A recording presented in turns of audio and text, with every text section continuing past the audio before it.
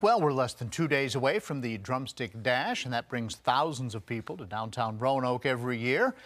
Organizers are once again asking for volunteers on Thanksgiving Day. They need race marshals, people on crowd control, and people who can guide the racers. So far, 8,500 people have signed up to run or walk this year. Which is really exciting, but we're definitely looking for more individuals that want to participate in this race, because it's so important that from these proceeds of this race, we get to spend that on our food services. I'll see you out there on Thanksgiving morning. The Drumstick Dash is the Roanoke Rescue Mission's biggest fundraiser, providing nearly all the money needed to feed people. So you can find links to register and volunteer on WSLS.com.